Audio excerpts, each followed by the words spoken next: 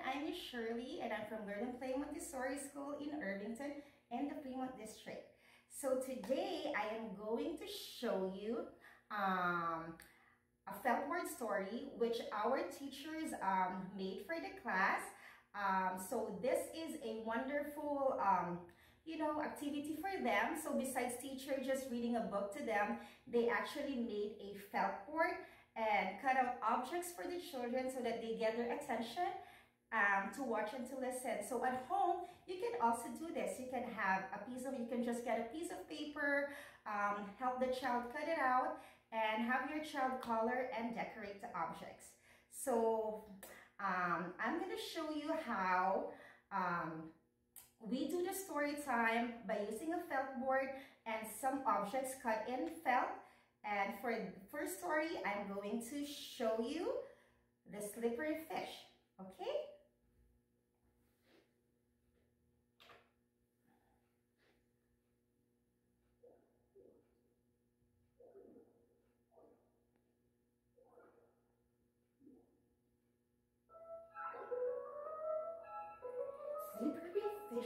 Slippery fish, sliding through the water. Slippery fish, slippery fish. Oh no, it's been eaten by octopus, swiggling in the water. Octopus,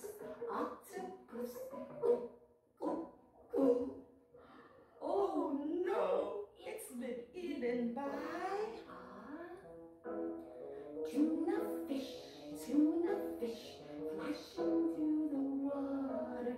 Tuna fish.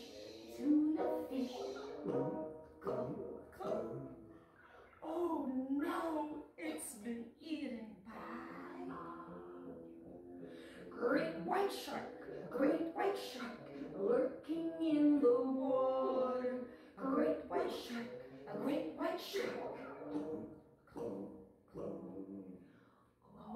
no, it's been eaten by humongous whale, floating in